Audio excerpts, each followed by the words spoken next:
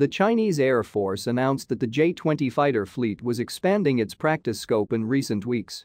The ultimate goal of the latest change to daily practice is to build up a comprehensive air assault combat system. It requires bonding the best Chinese fighter, the J-20 stealth fighter, together with other models of fighter jets and airborne or ground support units.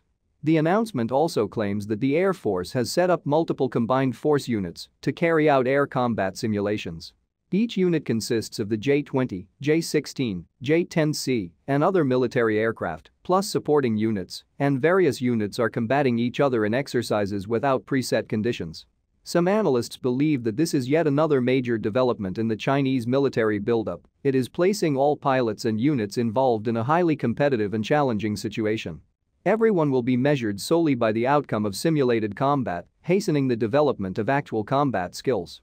Some reports from Chinese state media point out that the units that received the J-20 fighters had been facing major challenges due to the advanced design and features brought by this new fighter.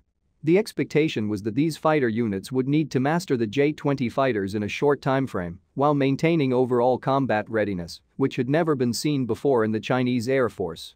The pilots were under pressure to learn the J-20 fighter and perform routine combat patrols and even participate in military drills as they went about studying the techniques required to fly this new fighter.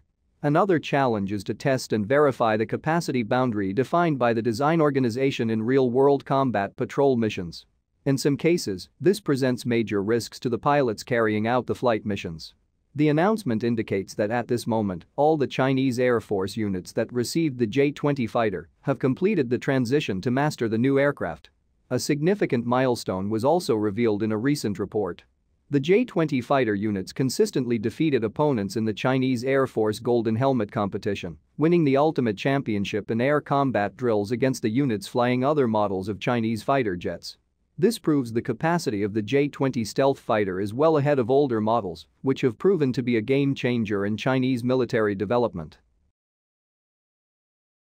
Thank you for watching this video. If you liked this video, please subscribe, share and comment.